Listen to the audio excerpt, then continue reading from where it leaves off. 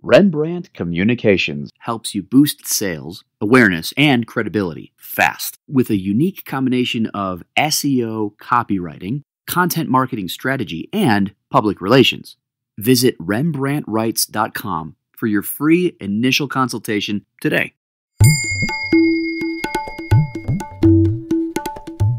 Welcome back to Simplify Your Small Business. David Wolf here with Melanie Rembrandt. As always, good morning to you.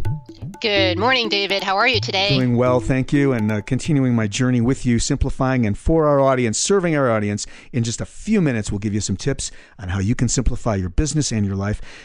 In this session, why your blog doesn't work and how to fix it. All right. So I'll dive in here. Number one, are you sitting down? It's boring. Yeah, I hate to tell you, but you might want to read your blog. I mean, we've both read blogs and information out there that are just not that interesting or unique. So just give you a little bit of tough love here. You don't want to waste time and effort. And your audience is bombarded with all kinds of messages all day long. So you have to be different and you have to give your audience something interesting that they want to read.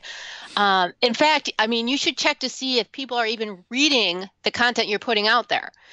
If not, maybe they don't read blogs. Maybe you need to look at a different medium, like you know, creating a video or an infographic or something else. But you really need to see how interesting your blogs really are. No, it's a great. There's a lot baked into what you've just said, and you should listen to our archives, folks, if you're listening to this, because we've referred some of this thinking has been reflected in other episodes of Simplify. Number two, not only is it boring, but number two is it's poorly written. So this is about language and about, I don't know. You're a copywriter, so take us down this path here. Right. I mean, there are a lot of services out there now that provide free content or very inexpensive content, maybe for $5. You can get a blog written.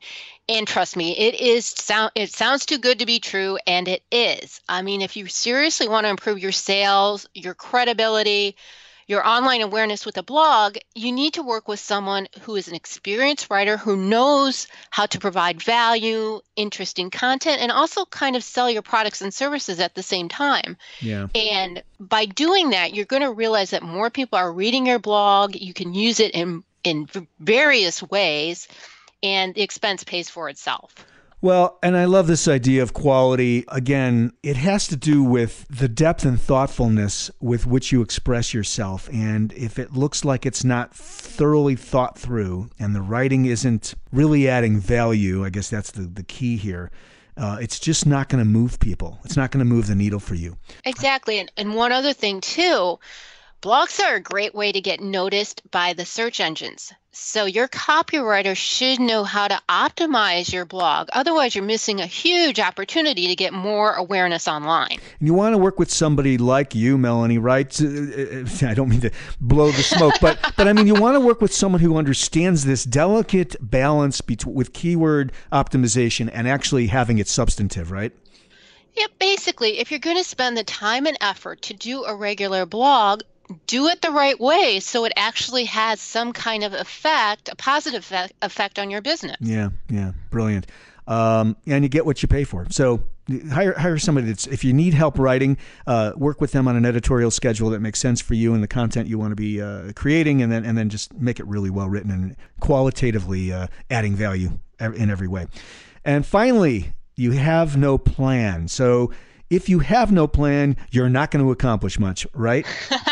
Right. And it goes into what you just mentioned. You want to figure out your calendar. What do you want to write about?